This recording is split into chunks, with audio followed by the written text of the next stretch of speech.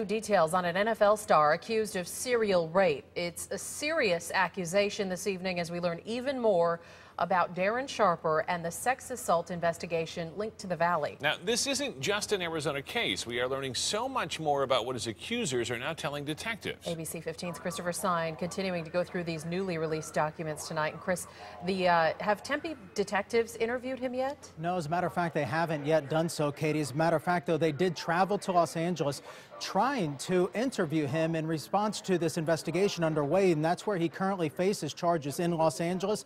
Well, when Tempe detectives got there, he declined to speak with them. Meanwhile, as allegations surfaced that Sharper drugged women in other states, these newly released reports detail this may have happened here.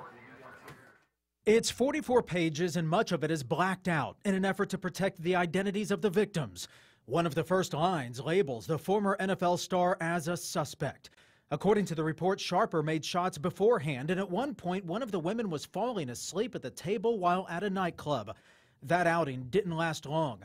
Once back at a Tempe apartment, according to the report, Sharper made more shots, and soon thereafter, the women were asleep. Detectives tested the shot glasses. DPS has confirmed that there was a drug in it called Zolpidem, or better known as Ambien. One woman told police she woke up in pain, realizing something had happened while she blacked out. At one point, telling police she remembered seeing Sharper on top of her friend. The other woman, according to the report, woke up without her pants on. It was separately throughout the night is what we believe. They were both in different rooms. Also noted, the women told police they confronted Sharper, who, according to the report, said he didn't remember anything and denied anything had happened. By the time police were involved, Sharper was on a plane to Los Angeles. That's where he faces charges in 2 rape cases.